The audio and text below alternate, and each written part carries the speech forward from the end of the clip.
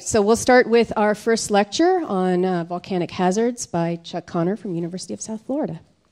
Thanks, Diana, and thanks to the organizers. In the coming week, we're shifting gears a little bit and moving into surface processes in many of the talks and interactions and things like that. So my goal today is to really provide a framework for quantitative probabilistic volcanic hazard assessment. So if you've been wondering how your research fits into hazard models, I'm trying today to provide a structure, an overview, at least of what we do currently, perhaps some things that are going to evolve relatively quickly in the future. I'm not getting into the details of a lot of the specific processes like PDCs or LAHARs. Those talks are coming later in the week. So this is a bit of a view from 10,000 feet and really about the structure of doing probabilistic volcanic hazard assessment. So with that in mind, I'm going to talk about a few examples that I sort of thought of using based on the discussion yesterday about topics and projects and that sort of thing. And over on the left, you see the consequences of a disaster, of a non-eruptive event I worked on in Guatemala following Hurricane Stan. So Hurricane Stan was a pretty impactful hurricane in Guatemala. Dumped about 1 meter of rain in a 24-hour period and caused a lot of slope instability, including on Toliman volcano. So at Toliman, a debris flow was generated, inundated the town of Panaba, which at the time we thought killed 300 people, but it turns out later studies said it killed about 900 people. And so it's, I believe, the largest disaster in the 21st century so far, unfortunately, and it's a non-eruptive event. It's caused by alteration of pyroclastic products and their remobilization during rainfall. It's also a good example of the social aspect of volcanic hazards. So as you know, there was a 30-year civil war in Guatemala. Indigenous people were displaced as a result of that civil war and occupied this area. Panaba, the name of this town, this village is a Xucatil word. It's like a derivative of the Mayan dialect, and it means place of mud and rock in their language. And so, you know, in terms of cultural perspective, people were well aware of the hazards, and they were really only displaced there by the Civil War. We went there at the invitation of an NGO called Oxfam, and they had spent quite a lot of cash and invested quite a lot of resources in building essentially housing for people displaced by this disaster. And their question immediately was, do we build it in the right spot, or is the same thing going to happen? Which you can imagine is quite a serious question. And in fact, they did build it in the wrong spot, was our conclusion, and they subsequently moved it. And also, in that middle panel, you can see the rural hospital is inundated by the flow. And so that brings up another aspect of volcanic hazards, is that when critical facilities are damaged, it multiplies the effects of the hazard. So you can imagine being a medical person in the hospital when the mud flow comes down the hill in the middle of the night, and you have to deal with that. And immediately you're inundated by people in great need of your services. And so hazards associated with critical facilities are a big issue. So that's a non-eruptive event, right? Definitely a consequence of volcanic activity, but non-eruptive. In the upper right-hand panel, there's a histogram, and that shows new cases of unexplained kidney disease per 1,000 agricultural workers in the area of Chinandega, Nicaragua. And what you see is there's a rapid change in the frequency of these events. And the epidemiologist involved in this, Christy Murphy, thinks that excess fatalities are probably about 1,000 people. And the source of the disease in kidney failure is accumulation of trace metals, particularly nickel, in the kidneys of agricultural workers. Well, cause isn't, correlation is not causation, but this correlates with a ramp up in activity in the Maribios range and tephra fallout over these plantations and agricultural areas due to very small volume eruptions of Tolica, San Cristobal, Cerro Negro volcanoes. The range kind of lit up in the mid-90s and continued. And so one question is are explosions through the hydrothermal systems of these volcanoes causing this excess nickel to accumulate in drainages and affect agricultural workers? So again, it's a cascading impact potentially of volcanic activity. We don't normally think of these mild VEI1 eruptions as having any social impact at all. Certainly we think of the products of volcanoes to have impacts that enhance agricultural activity, but that's not necessarily the only consequence of that. So, and then the third example is a different sort entirely. It's a headline, Japan court orders shutdown of nuclear reactor near volcano. Well, that's an active crater in Aso caldera in Japan. Aso, many of you realize, has had a series of quite explosive volcanic eruptions, such as the Aso 4 ignimbrite, which inundated the island of Kyushu. The reactor is not that close by. It's on the island of Shikoku, about 130 kilometers from the volcano. And so, as you can imagine, there's great sensitivity about the safety of nuclear facilities in Japan. And the question is it realistic? Is it true that we shouldn't operate, or they shouldn't operate a nuclear facility 130 kilometers away based on the potential but low probability of event of another Aso 4 eruption, which of course would have huge implications for people living on Shikoku, on Kyushu. So we have I'm asking you to think broadly about volcanic hazards. It's not only about PDCs descending the side of the volcano. That's certainly an extremely important process. It's not only about eruptive processes generally, but it's about these cascading effects that we have to deal with. Okay, so to do that quantitatively, we think about hazard forecasts. And language is important. I differentiate between the word forecast and prediction. And you don't necessarily have to, but in general, a prediction is a statement that an event will or will not happen during some time frame. The volcano will erupt tomorrow. That's one use of the prediction. Now, sometimes people add a probability to that. There's a 60% chance, or there's a high likelihood the volcano will erupt tomorrow. And I would argue that you're no longer making a prediction, you're making a forecast. So forecast is there's a 30% chance of rain tomorrow. There's a 30% chance that the volcano will erupt tomorrow. And there are a whole series of questions embedded in that. I've just summarized a few of them.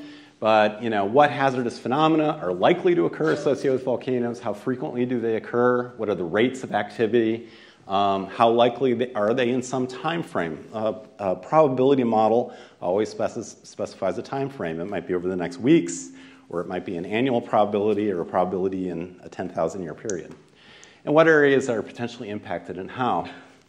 And so traditionally in volcanology, we've made this distinction between long-term forecasts and short-term forecasts. It's just a convenience. And I've tried to figure out where this came from, and the earliest reference I've found is from a textbook by Howell Williams. He, in collaboration with Alexander McBurney, came out really within months of the passing of Howell Williams. He's a very famous volcanologist from UC Berkeley. I think he was a chair of this department in the 40s.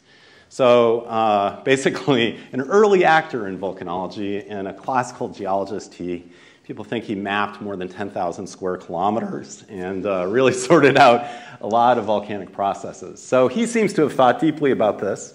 Long-term hazard assessment, primarily based on the geologic record and analogous volcanoes. The idea is that a long-term forecast should take place well in advance of any volcanic activity. So it's essentially a planning exercise. Is it dangerous to live near Nevado del Ruiz or not? You can do that in advance. And then short-term forecasts generally incorporate data on volcanic unrest, use of geophysical signals related to the expected timing and nature of volcanic eruptions. So we've talked quite a bit about that already, and we'll talk more about that in coming days. It's a bit of a false dichotomy, of course. Why can't I use geophysical instrumentation, geophysical data to inform my long-term hazard assessment? How does the geologic record inform what I think is going to happen in the short term during volcanic unrest? So I believe this distinction is going to continue to blur over time, but it's still a fairly useful way to think about how hazards operate. So it brings up the idea that if you're going to do this, if you're going to quantify volcanic hazards, you better have a pretty good idea of what probability means and what it means to who. And so you're all familiar with the idea that you can calculate risk based on the convolution of a probability and the consequences or the vulnerability of people to that activity or both. Might be cast in deaths. Risk has units, deaths, dollars, lost, that kind of thing. Probability is unitless, of course. And so probabilistic volcanic hazard assessment stops with the probability. But the probability means different things to different people, and it comes up all the time. So think about the ranges of probability that we actually care about in volcanic hazard assessment. If Diana or Tobias are going to put an instrument on a volcano, the gas instrument, maybe they accept the idea that there's a 50-50 or 1 in 10 chance that that instrument will be destroyed in a given year, right? I'm going to take that risk. I'm doing that with my instrument. And then with a lot of infrastructure, we accept a relatively high loss rate. So the southern ring road in Iceland goes around the south part of the island. Pretty much it's accepted that that road will be destroyed by volcanic activity every decade or every few decades. And society invests in that and rebuilds the road. So we accept, say, a 1 in 100 or 1 in 10 chance of destruction of those kinds of facilities. And then communities accept a range of probabilities, and I'll talk more about that in a minute. And then finally, critical facilities are those facilities whose destruction multiplies the impacts of the event. Generally, society accepts even lower probabilities for that. So if we think about that hospital, we might not accept a probability of more than 1 in 10,000 of the hospital would be destroyed in a debris flow. And if we think about the nuclear power plant, what probability do you accept for a volcanic eruption destroying a nuclear power plant? And it turns out that societies generally accept, say, 1 in a million per year or 1 in 10 million per year. And if you're building a radioactive waste repository where you want to isolate waste from the environment for 1 million years, maybe you accept a probability of 1 times 10 to the minus 8. So it really depends on who you are. And then getting back to the communities, this is real. So just a few weeks ago, Carlos Lavarde and other people from the Colombian Geological Survey contacted me. They had made a map of Galeras. The probability for lahar inundation in this town was, 1 in 10,000. And the local people, the administration said, "Okay, we don't have to worry." And they asked me, well, how do we address that concern? And the answer is that for a community and for people living in the community, the probability really depends on who you are, right? So if you're in your 80s, your annual probability of dying might be on the order of 5 or 10%, right? So not quite 10%, but 5% say. And so 1 in 10,000 is a pretty small number. You might not want to leave. That might kill you, right? You might want to stay put and take your chances with a volcano. And people actually make that decision. There's a there was a guy, Harry Truman, at Spirit Lake on Mount St. Helens in his 80s, and he basically said, blank, blank, blank, I'm not leaving. And maybe for him that was a correct decision. He died, in the eruption, but he was weighing his chances given his time in life, maybe not in a very quantitative way, but in some sort of way. But on the other hand, a 10-year-old I mean, nobody would say a 10-year-old should stay at Crater Lake. I mean, at Spirit Lake, right, on the flanks of Mount St. Helens. So what's the deal with that? Well, what's the probability of a 10-year-old dying in a given year worldwide? Anybody know? Must be pretty low, right? It's a horrible question. I'm sorry. It's Saturday morning. It's like you don't even want to think about it. So the probability of a 10-year-old dying worldwide is about 1 in 10,000 per year, okay? So we would like to reduce that number. But so if you're in a Lahar zone and the probability is 1 in 10,000, then for that 10-year-old, your likelihood of dying in a year doubled. Okay, you can roughly add that probability together, and you can double it. So obviously, that's a grave risk for some members of the population. And so that range really involves who you're talking about and how they react to that hazard, and perhaps what other hazards exist in their life anyway. So it's a very complicated thing, but we should be aware of that 8 order of magnitude variation in probability that's of concern to at least some people in the community. Now, if we think about examples of long-term hazard assessment, we can start with very simple and relatively regional views. So here's an example, I would argue, of a volcanic hazard map solely based on map data for what's happened in the past. So this is a uniformitarian view of regional hazards, and I think it's an excellent view. And so the color scheme there basically maps the ages of products at the surface in a sort of smooth and general way. And you can see that if you live in the eastern volcanic zone, you're likely at a higher hazard rate than elsewhere in Iceland for the most part, and so on. And so that's probably an adequate analysis for many people. So Iceland is becoming Google data farm, server farm central, sort of between Europe and the United States. So transmission is fast, it's cool outside, so you don't have to spend a lot of money on cooling servers and that sort of thing. So if you have a choice about where you're going to put your facility, you look at that map and I'm going with blue, right? I'm going to stay in the blue zone. And for that purpose, this map is pretty useful. So it's a sort of a uniformitarian view based on the geologic record. Of course, most people don't have that choice, or a lot of people don't have that choice. They live where they live, and if you live near a volcano, then you have to deal with probabilities, and you probably want a more accurate picture of what your hazard rate is.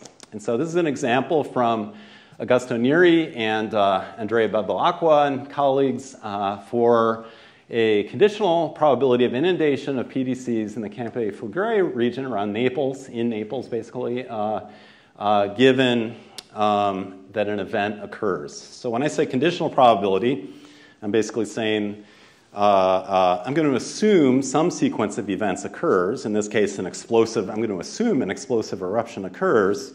And I have a variety of outcomes possible based on, say, the magnitudes of those events, their likelihood to generate PDCs, the likely run out of those PDCs, and so on. So they've looked at that conditional probability. Given the eruption, what are the likely consequences? And then they've mapped that in terms of probability. So in the center there, 60% means that they think that if this region experiences an explosive eruption, there's 60% probability basically that Pozzoli is going to be inundated by PDCs, and the probability decreases with distance. So this is the marriage of a conceptual model of how this volcano works, a numerical model which forecasts the run out of the PDC. In this case, a highly simplified numerical model because they wanted to run it tens of thousands of times to make that map. So they had to make decisions about how to simplify the numerics to make the map.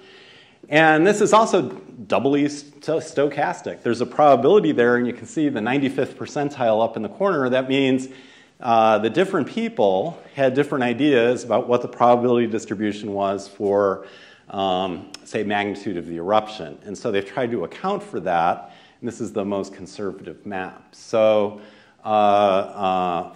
again, for a specific phenomena and for a specific conditional probability, it's definitely practical to calculate a map like this and then compare it to the kinds of rates that are acceptable to your community. In the short term, there's a variety of uses for probabilistic volcanic hazard assessment. This is a very simple one from the Fogo eruption in 2014. A vent formed on the southwest flank of Pico do Fogo and started emitting a lava flow. And so here we have a conditional probability. The volcano is already erupting. It's already producing an effusive eruption. Where is that effusive eruption likely to go? And there's a wonderful paper by Capello and Chiro del Negro and others where they incorporated satellite data to update their forecast as the eruption continued. And that's that panel on the lower left there, which shows how the eruption progressed into the eventual footprint of the lava flow. We were asked basically to run simulations for what will happen if the eruption continues and the volume of the eruption gets larger and larger. And so we provided volcanologists on the scene with a series of maps with varying volumes and our forecast of where the lava flows were likely to go based on that vent location. So it's a very simple use, so you can make a probabilistic determination based on the magnitude of the eruption about which areas are going to be inundated and which aren't. And this map also points out some of the difficulties with doing this, because if I had just moved that vent around a little bit, say during the eruption or hypothetically, I would have completely changed the direction of flow. And so that argues that I really do need to take a probabilistic view even with this numerical model. I have to say, well, what happens? What's the likelihood of an event shift and so on? So it's a kind of a simple example for doing this. And Kathy already showed this slide earlier in the week. Seems like it was a week ago. oh, it was. Anyway. But short-term volcanic hazard assessment for Soufriere Hills volcano in Montserrat. It's a famous example of using an event tree to organize your thoughts and to calculate probabilities based on the likelihood of events. And so in the left-hand part of the diagram, there's the first sort of development of, will there be a magmatic eruption, or is the activity, is the unrest non-magmatic? Will a dome form, or will there be an explosion, and so on. So those are examples of a binary tree. So if you look at the probabilities for first dome out or first explosion out, 0.65 and 0.35 add up to 1. So in this tree, people feel like those are the two scenarios, right? And probabilities are assigned to that, and I'll get back to that in a minute. And as the eruption continues, you get to more and more specific scenarios, and ultimately on the right-hand side of the plot, people are interested in the relative probabilities of events. Will there be a pyroclastic flow? Will there be edifice collapse, and so on? Those are specific outcomes which you can, say, plan for, and those probabilities are may sum to 1 or maybe not, depending on whether you think events, more than one of these events can happen.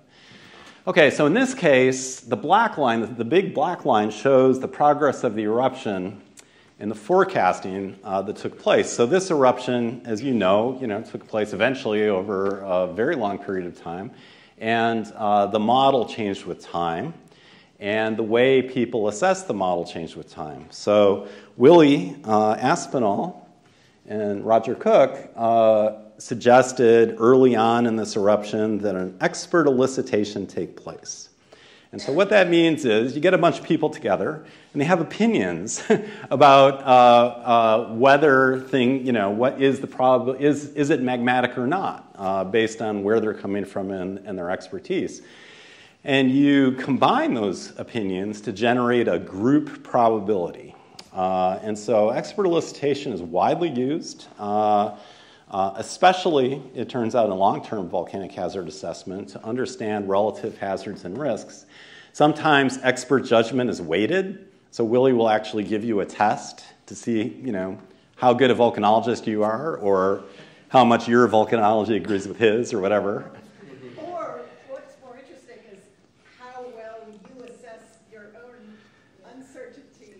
Exactly. Yeah. And there's there's a whole science of estimation. When you think about it, volcanologists and all geoscientists have to estimate all the time, right? What's the volume of the deposit? It's an estimation. And so you might use methods, you might use numerical methods to estimate that volume, but probably the important number is your range. I'm sure the volume of the deposit is more than X and less than Y, right? And that's really the guts of it. And in expert elicitation, you weight that range as well. So it's quite a complex topic. I'm not talking too much more about expert elicitation, but that's what happens in short-term hazard assessment. And of course, you can combine these things. This is another paper by Augusto Neri and colleagues where they basically have a long-term event tree they've developed for Vesuvius prior to volcanic activity. And the hope is that once activity begins, they can use the same tree. They don't have to add branches to the tree as the eruption progresses. And so you can do what-if scenarios or counterfactual scenarios if you want, and see if what the response ought to be to that kind of thing. So in this case, this is part of an event tree, and the red follows the sequence of events that they're testing out in a scenario to understand how they should respond to that sort of activity. And in this tree, you can see that many of the surface processes, like tephra fallout, are repeated among different branches, right? And so we have to be very careful when we use trees to understand what the total probability of, say, tephra fallout might be based on these different scenarios. Okay, so this suggests that we need a hierarchy or a hierarchical approach to hazard assessment, whether it's long-term or short-term. And so these are some steps in probabilistic volcanic hazard assessment, which are sort of widely applied and used in the community. Step one is to have a conceptual model of how the volcano works.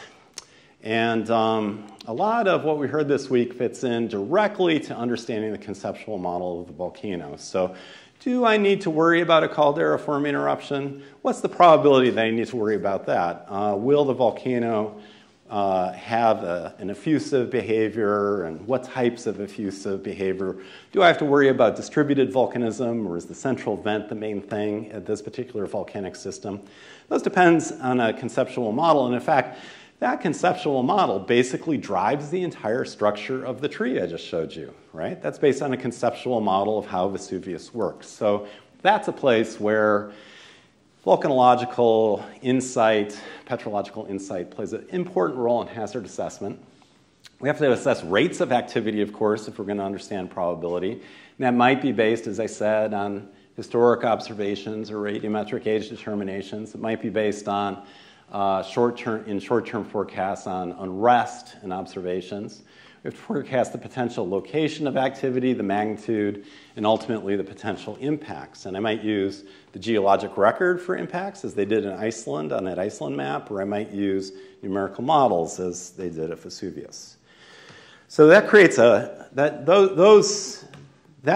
laundry list now appears on the left-hand side of the slide, and you can follow along as we go through how we're addressing different parts of that laundry list. I want to point out that PVHA wasn't developed in a vacuum. A lot of it comes from probabilistic seismic hazard assessment, and there was a guy named Alan Cornell working as a professor of engineering at Stanford in 1968, and he said, wow, you know, even though we can't predict earthquakes, we should be able to say something about seismic hazards and forecasts. And he developed, literally on his own, as far as I can tell, a systematic approach to this sort of seismic hazard assessment. Why did he do that in the mid-60s? Well, in the early 60s, there was a great effort to build a nuclear power plant at Bodega Bay. Anybody know where that is?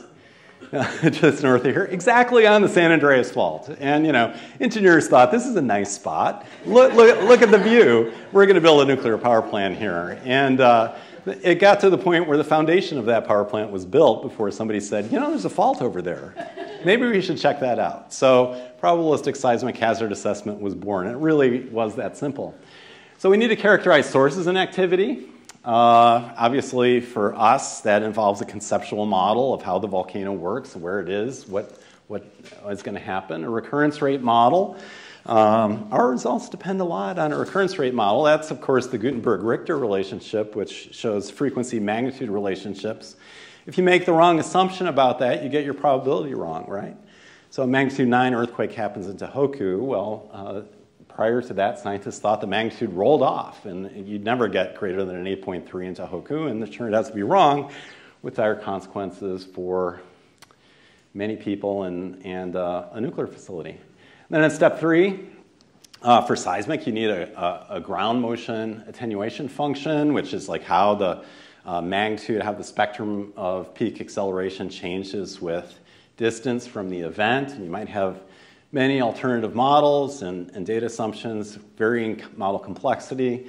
The equivalent for us might be a PDC model. Is it based on H over L and sort of a ballpark estimate of how far the PDC will go, or is it based on a sophisticated numerical model? And then you wind up with the probability of exceedance, which is the expected acceleration at the site, or the probability that acceleration will exceed some value. And if you're not used to that kind of graph, you can think of it as a survivor function. So if I'm standing in the crater of a volcano, how long can I stand there and expect to live? I mean, it's kind of an awful question, but it's a good one if you're a gas geochemist. And so you should think about the survivor function, right? And so there's some chance, you have a pretty good chance of experiencing, in this case, low accelerations, and the probability that acceleration is exceeded, say at 0.5 or 1 or 2 Gs, increases to the left. And if the curve looks like that, then it's a Poisson process, memoryless hazard, and of course, those curves have different shapes. So that's cast as an equation. That process is cast as an equation down there. And basically what we're doing is we're multiplying those conditional probabilities together to get the probability that ground acceleration will exceed some value in some specified time period, delta t. Okay. The 5 steps that I outlined before and Cornell's PSHA sort of imply a different sort of event tree than a different sort of tree than what I showed you before as an event tree. So the event tree actually tries to forecast events. Nodes on that graph, that directed graph, are events. We can also think of a logic tree where over on the left-hand side we have rates, locations, magnitudes, impacts, and then an ensemble model.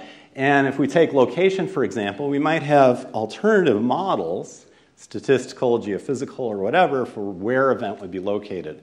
So the node, instead of being alternative events, is alternative models that forecast the probability of that event. And so that's the standard, especially in long-term hazard assessment. And as we move across that tree, we wind up with an ensemble model, which we can calculate, from which we can calculate expected probability of a particular happening, lava flow, or PDC, considering a range of models. So wow, you don't agree on the conceptual model of the volcano. You don't agree about the volume of magma stored in the subsurface. That's okay. Consider alternative models and argue about weighting them. Maybe you don't agree about that, but eventually you wind up with an ensemble which hopefully does a better job of forecasting than you would have on your own, only considering one model. And of course, the columns in this are now interchangeable. Like I can calculate the location before I calculate the magnitude, or after the magnitude, and so on. And the figure on the right there is that exceedance probability plot for some phenomena, right? Which is the output of that process. Okay, so how do you do that? For long-term hazard assessment, a lot of this procedure, as in seismic hazard assessment, a lot of the procedure is driven by actually these critical facilities, and in particular, nuclear power plants and safe siting of nuclear power plants and nuclear facilities. So one of the first organizations to think about applying PSHA to PVHA is an organization, a UN organization called the International Atomic Energy Agency. And a guy named Antonio Godoy from Argentina basically pushed this very hard to create a staged-like analysis that you might follow to really understand what the likelihoods of disruption of a facility is due to volcanic activity. We're particularly interested in a hierarchical approach. So if your facility is in Nebraska, probably you don't have to do the analysis, right? Okay, or only for a very specific scenario of events. But if your facility is the Trojan nuclear power plant near Mount St. Helens, maybe you want to have an advanced sort of study done. So it's a hierarchical approach going from left to right, starts with initial scoping studies. This document, you can download these by searching on IAEA Volcanic Hazards 2012 and 2016. This procedure was first proposed in the mid-90s. The IAEA is a UN organization. UN member states, nations, have to approve it. When it was first proposed in the mid-90s, it was not approved by member states. And the states that objected were France and Germany, and they did it over volcanic hazards in the Rhine-Graben. They didn't want this document out there. And so time went by. Tohoku happened in 2011. The document was approved by the guy, by 120 nations, approved this document in 2012. So it's a good run at how to organize a hazard assessment. And of course, it's compromised. There's compromise in it. So you see some weird things in there, like initial scoping, is there volcanism less than 10 million years old? Well, 10 million, why? It seems absurd. And to make a long story short, the volcanologists had conceptual model over there. And the IAEA, especially the engineers, basically said, no way, you need to give us a number there.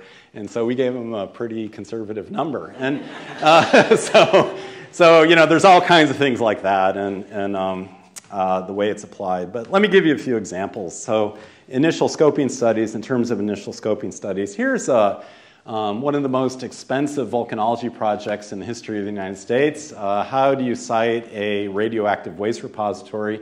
Many of you remember in the 80s, I guess most of you don't remember, but in the 80s, the Yucca Mountain facility was proposed in Nevada as a place where the U.S. would store radioactive waste.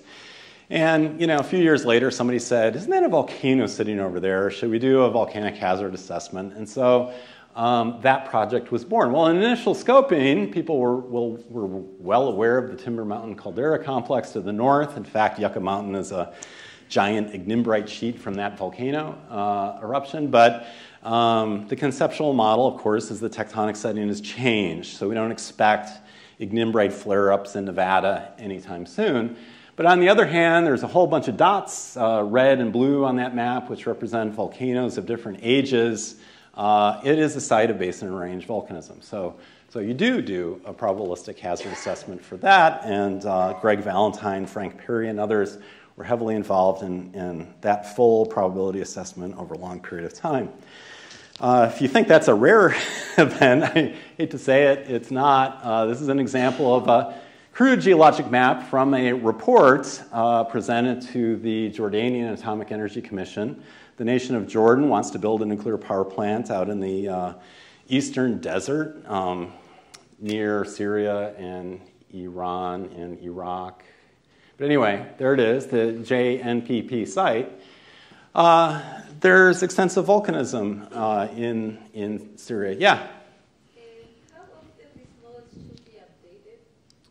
How often should be updated with new data, for example? the maps or the documents? Both. Yeah. Obviously, these things should be living documents, right? And hazard assessments should change as new information becomes available. In practice, especially in the nuclear business, that tends not to happen. And I'll tell you a few stories about how it doesn't happen later, but I'll tell you one right now. The Tohoku power plant that was destroyed was subject to review for tsunami hazard assessment in 2006 and 2007. And if they had followed those recommendations, they probably wouldn't have lost the diesel generators. So there are people who try to update these things. Okay, the short story is that volcanologists were employed by Western Geico and discovered that volcanoes of the Harad al-Sham were too close by, and that site was eventually abandoned. It wasn't abandoned by the Jordanian government. It was abandoned by Rosatom, Russian nuclear consortium that was going to build the plant. Okay, so once we get through this initial scoping, we have to characterize sources of activity. There's the idea of different phenomena, like the opening events, pyroclastic flows. You have to consider their effects. Okay, so in characterizing sources of activity, I'll just give you a few quick examples. This is a photo of the, sorry about my pronunciation, Mülheim-Karlsruhe plant in the Rhine-Graben. Constructed in the 1980s, but never operated at great expense. The guy in the white hair there is Hans Schminke. He and his group had spent quite a lot of time mapping in this area, and they discovered that the power plant was constructed on volcaniclastic sediments, which basically represented remobilization of surge deposits following the Locher Sea eruption.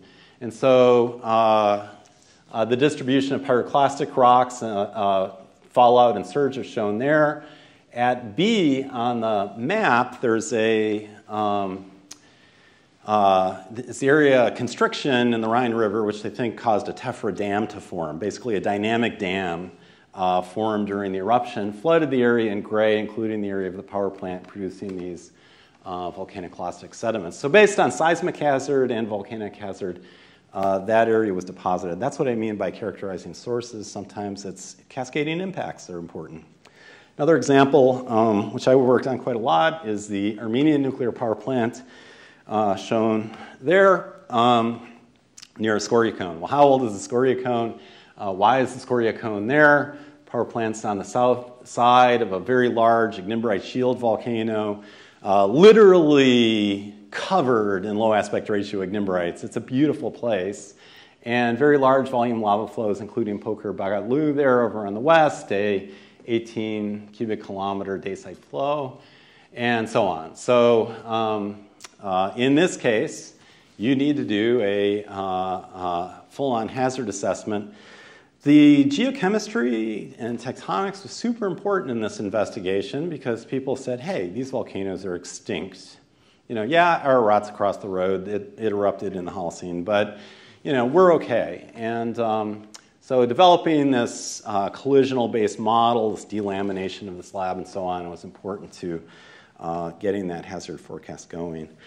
And then these guides have been applied in non-critical facilities as well. This is an example which I think is out or coming out very soon from Salva and his group on long-term hazards on the island of Ischia.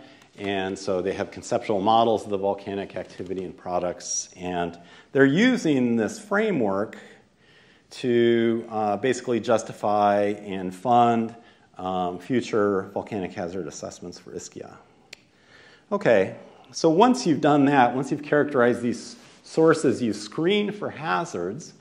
And in this case, so for Armenia, basically that involves making a geologic map and discovering what products are at the site, low aspect ratio ignimbrites, lava flows, and so on. And so you realize you cannot screen those hazards from consideration. An example from a non-critical facility on Kolyma, the flanks of Kolyma volcano, there's a beautiful village, Tonila. So the question is, well, what are the likely impacts of lava flows or other products on Tonila? So you can run simulations based on, you know, all the lava flows historically have been relatively short, relatively small volume. What is the hazard associated with a slightly larger volume lava flow? So here's an example. It puts a high burden on numerical models to be accurate and useful, but now we know. Yeah? You may, excuse me, George Bergantz, you may go into this in great detail later, but I'm really excited to hear or interested to hear, how do we assign quantitatively an uncertainty to our lack of knowledge of that our models, even though we think we're validated and so on. Right. Having done that, I'm much less confident now than I was before. Right. Right, exactly. So the short answer, so we have to guide against this, and in fact, there's a lot of discussion coming next week about that, and in following conversations. But basically, that's a major issue, and that's why I use the logic tree, to weight alternative models and to try to improve them with time, as Carolina said. Okay, so you can wind up with calculating a survivor function or an exceedance probability plot for a specific location like Tonila and tell the people there what's the likelihood, given an eruption of Kolyma, that your town will be buried in tephra, right? So that's a useful plot in advance. So there are the three curves represent three different VEIs, not necessarily the best way to go, as we discussed yesterday, but you can look at the probability of mass loading exceeding some value, and that's, again, based on a numerical model. Hey, people rely on volcanologists when they're thinking about screening hazards, and this is returning to the Japan nuclear power plant. It's called the Ikata nuclear power plant I mentioned earlier. This is written by a lawyer. Don't read the whole thing right now, but the High Court shut down the power plant. We're shutting you down. And the important thing is the court found that it cannot conclude that the ASO4 pyroclastic flow was very unlikely to reach the Ikata nuclear power plant, and so they closed it, right? So that's an example of using, society using a hazard screening to make some decisions. So obviously they read Dufik and Brigance because, this is across the bay on the island of Shikoku, and the PDC has to go across water. So somebody used that. Okay, so I'll talk briefly about how we look at rates of volcanic activity. So this is an example of the frequency of eruption clouds reaching northern Europe from Iceland. So if you look at the tephra, or the crypto tephra stratigraphic record in northern Europe, you can plot a series of events. Up here at the top, it's a cumulative distribution, which shows basically over the last 1,000 years, based on the data we have in the stratigraphic record, there's a fairly linear increase in the cumulative number of eruptions as a function of time. And so you can plot that with confidence limits and state that that's a stationary process and apply some model, in this case a relatively simple univariate model, to look at the frequency of these events, estimate the frequency of the events, which of course depends on your data. And then you can look at longer periods of time with the same record and see that things are actually not stationary over a longer period of time. So getting to George's question again in terms of recurrence rates, if you look at this, you can plot a survivor function or exceedance probability plot for repose. And so the data, it's just that's just the 1 minus the cumulative distribution is shown on the right, and the data are shown as the step function, and you might fit a statistical model to that. In this case, a univariate probability model. Chuck, can you just briefly explain what you mean by stationary or stationarity? Yeah. So for stationary, this process, this data set appears to be stationary, which means that the variance and mean value is not changing as a function of time. All right, that's the definition of stationary. And so if I apply many types of statistical models, I'm assuming I've got a stationary process. So if you don't have a stationary process, you have to do something else. So anyway, here are some alternative statistical models, and you can use that to, say, forecast expected durations of repose. So that's the simplest sort of model. And here's data from one of Diana's favorite volcanoes, Momotombo, and in Nicaragua. It erupted in 2015, and you can see that's an example of a non-stationary process, right? The blue curve, which is cumulative number of events, wanders outside of the zone of stationarity, so we have to use some alternative model like a cluster or renewal model to forecast the frequency of events. So if you think things are non-stationary, if the rate of eruptions are increasing or decreasing with time on whatever time scale floats your boat, then you have to use these other models. I'm going to very quickly go through an example of using this with a really bad data set. So I had to get Mars into a hazard talk, but these are volcanoes in the caldera, giant caldera of RC Mons on Mars, and we can map the distribution of lava flows there, and we can do a very crude job of dating the ages of these lava flows. And the way planetary geologists do that is they look at the size and number distribution of craters on those lava flows, and they guess, using a bombardment model, how long it took for those craters to form. And they wind up with a directed graph, not so different from an event tree. And the nodes on this are individual volcanic events, and they have some age distribution. If you look at that in detail, there's a wide range of age distributions. So how do we include uncertainty in the radiometric, or in this case, crater age distributions, and the stratigraphic data we've been able to extract from mapping? And we do some math and do some Monte Carlo simulations. Basically, what we wind up with is one of these cumulative distribution functions. So how do I use stratigraphic information? I use a Monte Carlo method. I pick a value based on crater age determination from the distribution of some intermediate unit. And that will create boundaries on my probability distribution for other units that are in stratigraphic contact with that unit. So if I say the age of one unit is 90 million years old in my simulation, then I probably have a truncated probability distribution for the underlying unit. And of course, it depends on what age you pick for that particular unit and which unit you pick first. So you can do a Monte Carlo simulation and get tens of thousands of possible event values and see how that changes your recurrence rate. So in this case, if I only use crater age dating, I get a broad distribution for volcanism and RC Mons. If I use crater age dating in a stratigraphy, I get a little bit more structure and a little bit more constriction in the age range for that. And so we try to apply that sort of thing to various volcanic systems to better understand the rate. And NASA did a press release on that. It was an article in EPSL by Jacob Richardson and others. And wow, you want a lot of hits? Put Mars volcano, Earth dinosaurs, and extinction in the same tag. I can't imagine how many 10-year-olds were really disappointed to click on that and get to an EPSL article. But anyway. So we can continue that with other examples. I just want to show one more from Armenia and these ignimbrites.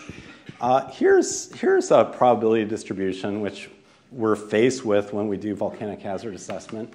In this case, we're looking at time before present and cumulative number of eruptions. And there hasn't been an eruption in the last 400,000 years or 450,000 years or so. So the question there, this is that ignimbrite shield I showed you before. The question is that volcano extinct or not? And we're keenly aware of all this esoteric literature on magmatic processes and residence times of magmas, and what does that mean for our? We refuse to say it was extinct.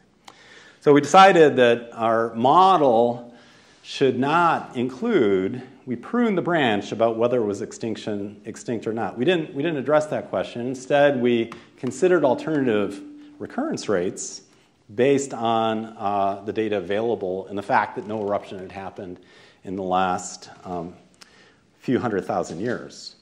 And so when we run the event tree for low aspect ratio ignimbrite inundating the site, we take into account these alternative age models, and we wind up with an aggregate probability. And for a critical facility, the probability is kind of high, 10 to the minus 6, 10 to the minus 7th. So that puts a lot of onus on figuring out from a magmatic system perspective whether our estimates of the recurrence rate are appropriate or not. Of course, there's huge social implications for this power plant. It's already built, it's already operating, provides all the power for Armenia. So they saw it and said, okay, that's fine, we'll keep going. All right, and then forecasting location matters, as somebody mentioned frequently, or was mentioned frequently yesterday. And so here's this example from Kolyma again. If I simply move the vent a few hundred meters for lava flow effusion, the hazard on the flanks of the volcano changes tremendously. So that puts a lot of onus on understanding where vents are going to form. And so one way to look at the probability of vent formation using the rock record is to look at where vents have occurred in the past. We use something called the kernel density function to do that. Basically, in orange are the volcanoes. We want to estimate the probability of a vent forming at the location S. And we can use a kernel density function, just like you guys are using in seismology or whatever. It depends on this matrix H. And H controls the shape of the kernel and the rotation of the kernel, which might respond to tectonic activity or orientation, prevalent orientations of dikes or whatever. And we apply that to a problem. Okay, so here's a probability density function. Where will new stratocones form in the Tohoku arc? Right? So it's based on our conversation yesterday. There are two alternative probability models there. Okay, which are basically two alternative estimations of what that bandwidth matrix H should look like. One, on the right-hand side, looks like a pretty classical subduction zone model, right? There's little variation along the arc. So that's fit to the same data. The quaternary volcano distribution is shown in white dots. And we got a kind of an arc-like model. And then if I use a different statistical model, I wind up with the panel on the left, which obviously emphasizes a long arc variation in rates, productivity of magmatic systems. So that's what a statistical model gets for you. I can tell you whatever answer you want it to be based on how I estimate these parameters. So how do I constrain these parameters? Obviously, I've got to build in additional data. So Daoping Zhao did a bunch of early work on slowness in the velocity field in the mantle beneath the Tohoku arc. Martin used that information to try to inform probability models of the likelihood of volcano formation in the arc. You can see that it's somewhat clustered and somewhat lacking in variation along arc. And another data set that's been used extensively there is gravity data and uplift history of the arc.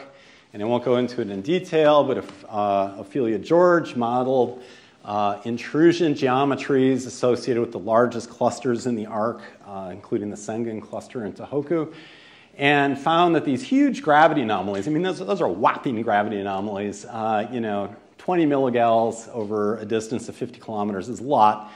Those are explained by mid-crustal processes. And so she used G-tecton, a numerical simulation code for uplift, to show that the magnitudes of uplift we see of metamorphic basement in the Tohoku arc are explained by these mid-crustal anomalies, right? So that favors the clustered model compared to the uniform along the arc model. So people do explore this, and of course you can think of how your data would fit into that sort of model. Monogenetic volcanism also came up yesterday as, how do we forecast distributed volcanic hazards? And here's an example. This is the Eastern Snake River Plain that Brandon Schmidt talked about earlier. And all those dots are relatively young volcanoes mapped at the surface on the Snake River Plain. I'm just attracted to nuclear facilities. The white outline is the Idaho National Lab. It's the largest nuclear facility on Earth. It's in the middle of an active volcanic field. Go figure. Anyway, so the question is, how likely is it that lava flows will inundate the INL in the future, right? And so we can use geologic data to look at the frequency with which the plain is paved by new lava flows. The blue, deep blue, are less than 15,000 years old there. We can use geophysical data. Here's Brandon's paper showing geophysical anomalies in the Eastern Snake River Plain. So obviously it's underlain by a slow region, which might mean that conceptually melt production is certainly possible. We can use those spatial density models, the statistical models, to contour where vents are likely to form given that an eruption occurs on the plain, sort of weight them, maybe in a Bayesian way, using the data from tomography and other sources, and come up with this model. And you can see that there are zones of high and low productivity, but basically we get this elongate feature. It's interesting, some of the details here actually agree pretty well with the seismic tomography. You can see in the southwest how it begins to feather out in the western part of the eastern Snake River Plain. We see that in the distribution of volcanoes as well. And so Liz Gallant, in a recent paper, took that spatial density model. There's some details here I'm skipping in the interest of time, but she simulated lava flows and showed what the probability of inundation of the site area is based on these statistical and numerical models. And so then, that might be one node in that logic tree, and you have to consider alternative models. This is kind of important. Some people are hanging our future energy needs on the NuScale reactor developed in Eugene, I think? Corvallis. Okay, sorry. And they want to test that at the INL. And so the Nuclear Regulatory Commission is making them do a volcanic hazard assessment. Okay, really fast, one of the things about those trees, like the event tree, the most common tree used in volcanology, it's been incredibly successful. And things progress from left to right? There's a magmatic system, there's magmatic unrest, magma is ascending, magma erupts, and so on. And the question is, how do our data fit into that? And the answer is not necessarily very well. There are issues with this. And this is a beautiful paper by Thea Hinks and colleagues, and it shows how we might address the problem. And the problem, I can state using Bayes' theorem, and that is this conditional probability. The probability of magmatic unrest, given an increase in SO2, for example, is not the probability of an increase in SO2 given magma unrest. That's what Bayes said. And that's a pretty important scientific idea. Kind of violated a little bit in the event tree, right? We're kind of glossing over that. So Thea described a hidden Bayesian network, which is a slightly more sophisticated model that I think is going to gain traction in the community. Basically, we have a hidden variable, which we want to know about. Maybe call it magma unrest, call it magma ascent, whatever you want. And that might result in eruption, which is this output node shown in pink. And that's informed by observations, in this case geophysical or geochemical observations we can make. But oddly, the unrest is causing the observation we make, right? It's not the other way around. So our event tree is not entirely appropriate. So I need to use some sort of a Bayesian model, or perhaps a Kalman filter or something like that, to forecast then what the change in magma unrest leading to eruption is given my geophysical observations. And if that seems totally off base to you, the idea is that if you think about, this is really well developed in the medical community. So if you have a test for a disease, what's the likelihood that you have a true positive versus a false positive? What's the likelihood of a false negative? It's the same issue exactly. And so we really need to think about how our geophysical observations or geochemical observations fit into this network. And of course, the network can grow unbelievably complex. And so if you have a conceptual model of a volcanic system, you might have magma ascending, which leads to a perturbation in the hydrothermal system, or deeper processes might lead to a perturbation in the hydrothermal system. Those are hidden concepts. We don't observe that directly, right? That's our model of the volcanic system. That's informed by the blue observations and tells us about the probability of the red observations. And so models, for example, a model of how the volcano responds geodetically or seismically to inflation, inform those transition probabilities, which are informed by data. And so that's a Bayesian network. Often it's called a Bayesian belief network for reasons we'll get into later on.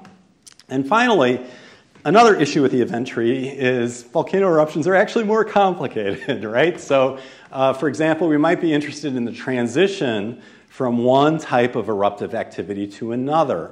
And so there's a paper I mentioned the other day, Jenkins and Bebbington, where they look using a Markov model, essentially, to look at the probability of changes in activity. And they relied on the Smithsonian catalog. They relied on those reports of the sequence of events in volcanic eruptions from 7,000 or more different eruptions. And so here, they're looking at the duration of volcanoes in continuous explosion, like a Strombolian event, something like that, Strombolian eruption or Strombolian phase of activity, and the likelihood that that'll transition to another phase of activity. It might end, that's shown in the blue curve, and that changes as a function of duration of the event, or it might ramp up to intermittent explosions, say less pulsatory than this one. And there's, of course, a very low probability in this particular case of a major eruption, which is sort of subplinian, if you want, and or a plinian phase eruption. So basically, this is like the Bayesian network. The nodes are different styles of activity, and they connect in sort of a train wreck, right? That's why I'm not showing you the diagram, is everything's connected to everything else, and you look at the probability of that happening. So they did this based on the historic record of observations. There's all kinds of tricks and problems they're well aware of with the quality of the catalog and so on. You could consider how models might fit into those transitions as well. Like, how might those transitions be informed by the types of conceptual or numerical models we have of volcanic systems? So we've got some challenges, and I'll just go through them briefly. Long-term hazard, one big problem we have is long-term hazard assessment, at least the way I've outlined it here, is not widespread. The most common probability map is the type of probability hazard map is the type I showed you for Iceland. Where have events happened in the past? Maybe that's where things are dangerous, right? Okay, by far that's the penetration in the community. I got to say, probabilistic seismic hazard assessment. Of course, the hazard rates are much higher than volcanism.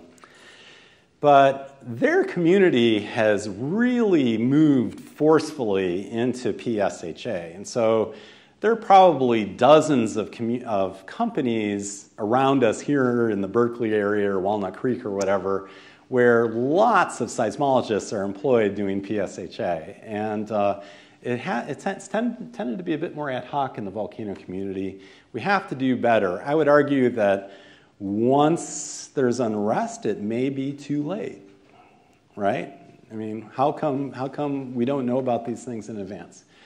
Okay, new structures for hazard assessment are likely to emerge, as I just alluded to a minute ago. And as George said, this places a real premium on, this process puts a real premium on every aspect of volcano science, from the conceptual model to the numerical model of a Lahar. We have to have confidence in the model. So we have to have confidence in our understanding of the rates of activity as well. You know, radiometric age determinations in the western United States, man, we're just getting started. How do we improve that situation? How do we have more data available about ages of volcanic rocks? And I want to, the last bullet is just sort of a way to summarize this dichotomy between short-term and long-term that I mentioned earlier. How do we actually move toward using geophysical data or geochemical data to compare volcanoes and their likelihood to erupt, say, on a 100-year time scale or a 1,000-year time scale rather than a yearly time scale? And that's what society wants from us. They want to know where to put the power plant. They want to know, is this city in a reasonable spot or not? Well, nobody wants to know that, actually, but they should want to know that. And you know, so that's where we need to go with some of these methods. So thanks.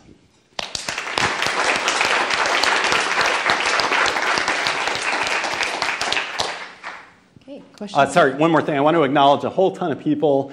Boy, that's a laundry list of volcanologists who contributed to that development of those IAEA guidelines, including some real old-time superstars like Aramaki, Sergio Aramaki. So, okay, go ahead. Questions, comments? Larry. So in the USGS, we're moving towards a new generation of hazard assessments that we're trying to get more quantitative and probabilistic. Mm-hmm. And one thing we found, so if you're dealing with nuclear engineers, they understand probabilities. If you're dealing with county emergency managers, it's a little bit more difficult. Right. So I guess my question is, what's your experience dealing with people outside the nuclear industry, and how do you convey these hazard assessments that involve probabilities to people who aren't used to thinking in those terms? Yeah.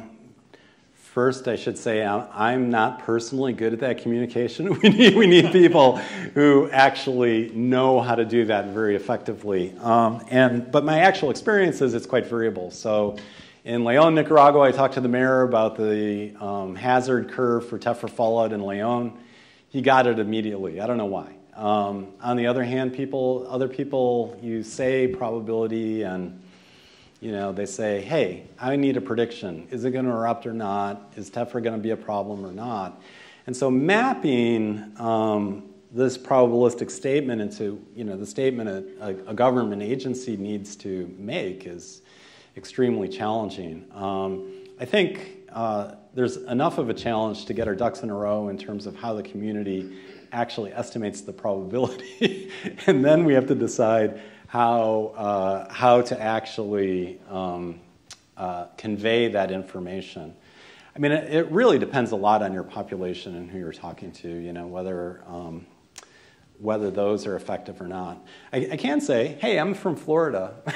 so it's interesting. Somebody brought up hazard indexes or that sort of thing yesterday as a group project. And everyone in Florida has the information available to them, whether they may not listen to it, but whether they need to evacuate in a Category 5 or 4 or 3 storm, and whether they don't need to evacuate. It's a very effective mode of communication. So we're a little caught up maybe in the different styles of hazards and their impacts, but you can imagine an index that you could relate on a county-by-county basis that would tell people whether they need to evacuate or not based on, say, some measure of the magnitude of expected activity. And that information could be conveyed as an index that people would understand. They never heard of a PDC, they don't want to know, but they know they need to leave. So there's other fields that have addressed this problem. So, Carrie Cooper from UC Davis.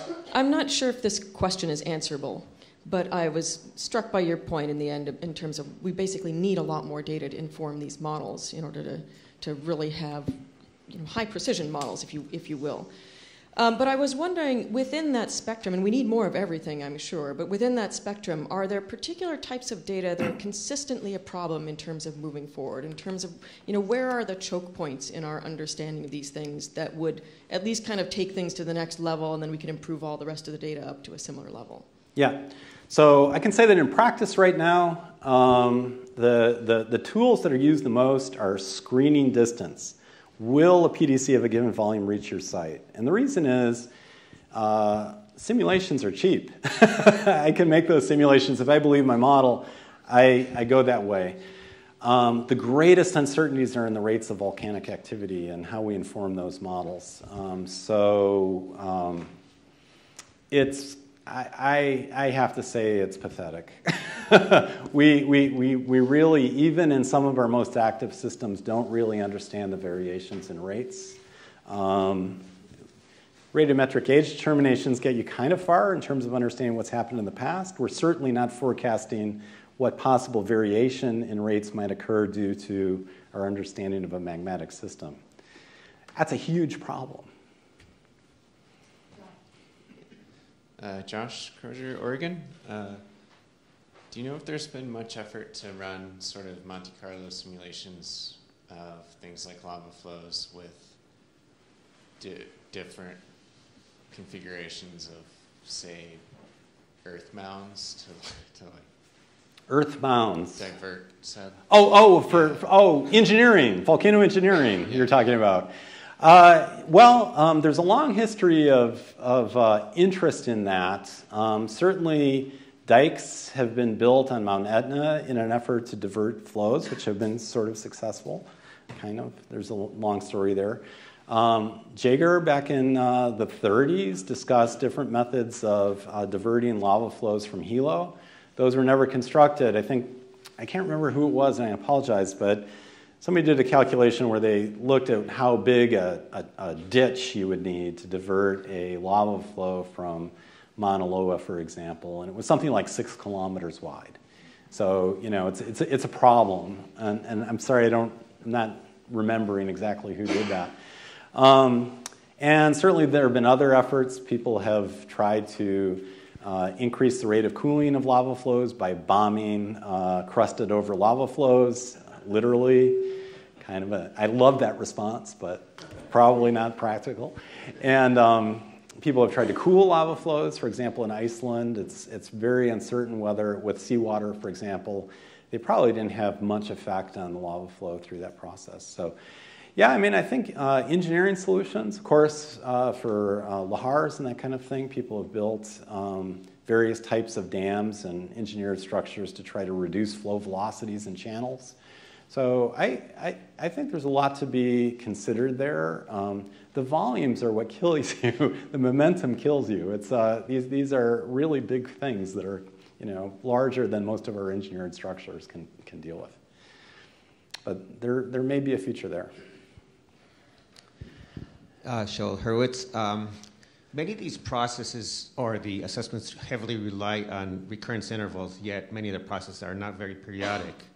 So how is this quantified, let's say, in such assessments?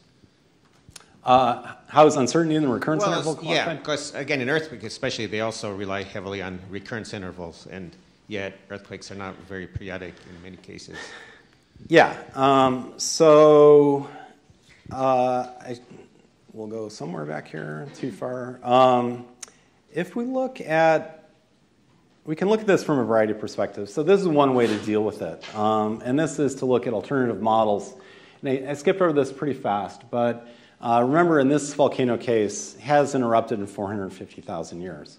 So a simple way to do it practically is that if we assume there has been no activity in the last 400,000 years, then what's the likelihood that a given recurrence rate could be true?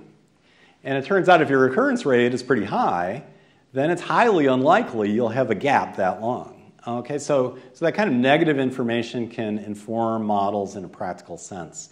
But, I mean, I got to say that renewal models and other method, higher resolution in what the changes in the geologic record are will be helpful. So an example might come from the SEMA volcanic field in California, where we know there was a large change in the rate of activity about 100,000 years ago. And so why that happened, I'm not sure, but we have the resolution to show that change in activity occurred. So the models try to account for variations in activity, but as I said before, in a practical sense, people try to screen hazards rather than base an assessment on a recurrence rate just because of these problems.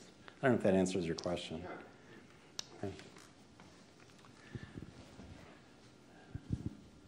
Thanks. Over here, I really enjoyed that. Adam Kent from the place where they make the new scale power reactors in Corvallis. I hope they build it. Yeah, they're actually pretty cool. I have a question. When I think about the geologic record, and I think volcanoes are good examples of this because they can often obscure or destroy their own history as they go forward. So are there sort of, I mean, obviously people must have thought of this, so there are ways developed to sort of work out what you may not know, and as you get further away from where we are now, that the probability of not seeing a critical event increases in the geologic record just because of erosion and destruction. That's exactly right. So that's why I love working on distributed volcanic fields. They're all spread out, and I can see the whole record. but in composite systems, it's remarkable how little of the record you see in a lot of places. This was a big problem in the Armenia example, which I show here. So I showed the most recent episode of volcanism in that recurrence rate plot, but it seems there were at least 2 older episodes, which are only known from deposits in canyons, which were much older. So there's like hiatuses in activity, which we wouldn't know about except for the serendipity of the topography of that volcano. So Eichelberger has a solution: just drill it. And certainly that's informed the solution at INL, where they have the budget to drill it and the resources, and you can you can look at the history of volcanic activity on the INL in the vertical as well as the horizontal. So that's one way to address it. Your point, how it did a lot in Hawaii. Yes, yes. Coverage and working back from that. Right. So with that stratigraphic record from drilling and radiometric age determinations and so on, you have an empirical exceedance probability plot. How often is my real estate paved? And then that'll inform your models, statistical or numerical, that you build from that. So just a comment about, I guess, hazard communication. So one of the things that I do also in my spare time is watch geysers because I'm geyser obsessed. Now you all know that a lot. But one of the things I do is, you have these geysers that you know are about to erupt, and you want to tell people around you that, hey, this thing is about to erupt, and it's interesting trying to see what you can tell people to actually get them to stay. And sometimes that means sharing information. Oh, this is taller than Old Faithful. Don't go leave to see Old Faithful right now when you can see this thing that's taller. And sometimes it's, oh, they have kids. You can tell them, hey, this geyser makes toilet noises. Your kids will love it. So I guess, is this maybe a chance to kind of work with people from geocognition and social sciences to kind of see what people value, what kinds of things people listen to in terms of accurately getting across these kind of complicated probabilistic hazard assessments? Yeah, I think so, and I'm definitely not an expert on that. I did have a grad student, Katie Carter, who's now at the Arizona Museum, go to Flagstaff, and she told one group of people the probability of lava inundation is 1 in 10,000 per year, 1 in 100,000 per year. And they were like, okay, thanks, and did their shopping. And other people she showed, they ran a simulation of a lava flow on her iPad, and just to look at the differences in reaction and engagement. It's kind of interesting. But that's just like, there's a universe of things to do there for sure. There's a lot more that could be done. Sorry, go ahead. One of your co-authors up there was collaborator was Chris Newhall, and I think he or Larry, I'm sure, and the CBO folks know this. In the aftermath of the St. Helens eruption, the loggers, Weyerhaeuser wanted to do salvage logging, and the loggers said, "No way, man. We don't want to get hit by the volcano again." Yeah. And then some of the USGS folks said, "Well, the probability is whatever, 1 in 1,000, which is meaningless." But then when it was phrased as, "Well, the probability of a logging accident is also 1 in 1,000," suddenly it was a context that they were familiar with, and it provided context, because 1 in 1,000 is totally meaningless. But if you're working with logging equipment and it's a double the hazard, and then they were actually able to say, "Well, pay us double and we'll go and do it," and Weyerhaeuser did. Yeah. So. Yeah, and Willie did a lot of that in Montserrat, comparing to. Yeah, hurricanes. Yeah. Automobile accidents. Yeah, that comparison is really incredibly useful, and also you can tune it to your population. So remember at the beginning I said, are you 10 or are you a logger? Your perception of hazard is really completely different, hopefully. 10-year-old logger. Yeah, the 10-year-old logger is a different beast. I'm sure they're out there.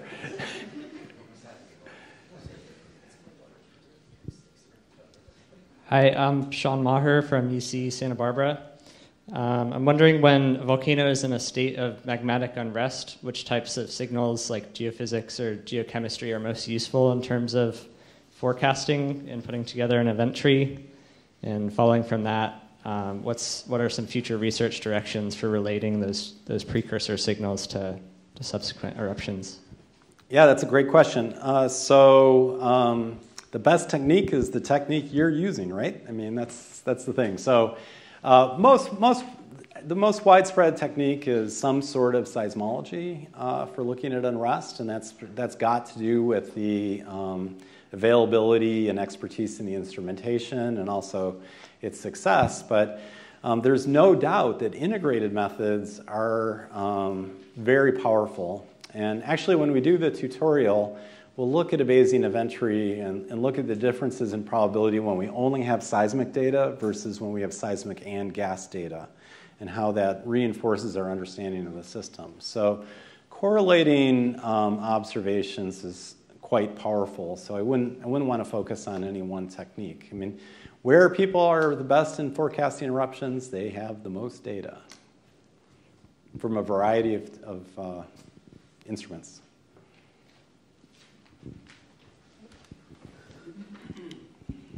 Hi, it's Hannah from University of Bristol. I was wondering if you could comment a little bit on where, I guess I would call them like mid-term hazards fit in. So you showed the example at the start of the Panabach disaster, which is obviously not, well, I can't remember it, but it wasn't an ongoing eruption. So things like debris flows or resuspension of volcanic material, where does that fit into the kind of approach of the trees and so on? Yeah, that's a great question. So the event trees, as the plot from Augusto Neri and colleagues showed, can be developed for long-term hazard or short-term hazard. So if you're using that, there really is no reason not to look at intermediate scale hazards. I'd say that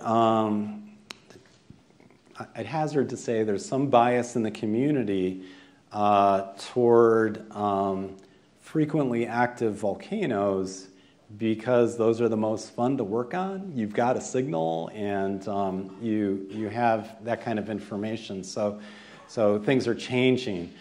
So it's long dormant volcanoes have generally less information and less attention paid to them. I think there's great hope for using geophysical methods to look at the likely, think of the seismic tomographic anomaly, not necessarily only in the volume fraction of melt or something like that, but in what that means in terms of the probability that the volcano will become active, say on a decadal time scale or a 100-year time scale, which I guess you mean as intermediate. You definitely hate to be caught by volcanoes that are not historically active, and that definitely does occur, as in the Toliman case. The most fatalities in Nicaragua from volcanic activity are associated with a volcano called Casitas, which hasn't not erupted in the Holocene. It experienced collapse during Hurricane Mitch.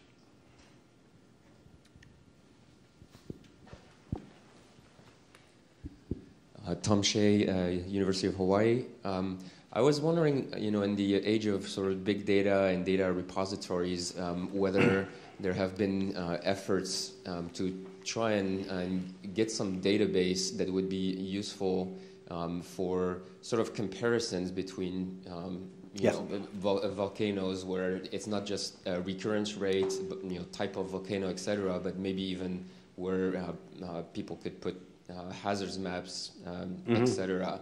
Because I guess it seems to me like there's a good reflex to assess hazard really for that particular site or volcano, but perhaps a little less effort in trying to compare and contrast with other places.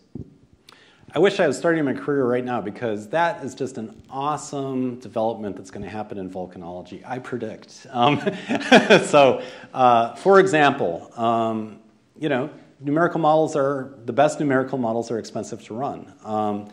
Can we make libraries of numerical simulations that are accessed by a database in order to facilitate hazards? So if someone runs a whole suite of simulations, they don't need to link that to the probability of those occurring or even the probable magnitudes of the events. You could interrogate that database with alternative models later on. So that's definitely one thing that's going to happen. So it's odd, but think of big data as a lot of simulation results, and you're immediately on that path. And there are other aspects of this as well. Bayesian networks, Kalman filters, similar sorts of strategies put a lot of emphasis on data assimilation. And there are some beautiful papers coming out about, say, Kalman filters. I think you're going to hear about this later in the CIDER from Patricia Gregg. There are great successes in meteorological forecasting and the like involving data assimilation at an ongoing rate. So I'd say that as a group, we're going to have a lot of success in folding models into estimation of the nodes. And my hope is that these various tree structures, the logic tree, Bayesian network, or even the event tree, give you context for doing that. So that definitely is a very powerful methods are out there. I should point out that the Bayesian network, you use them every day when you're doing a search on Google or whatever. That's where the big data is used to know what ad to put on your Gmail and things like that. I mean, so people are gaining a lot of experience in computational science with these sorts of strategies. Okay, it's time for our coffee break. Let's thank Chuck one more time. Thank you.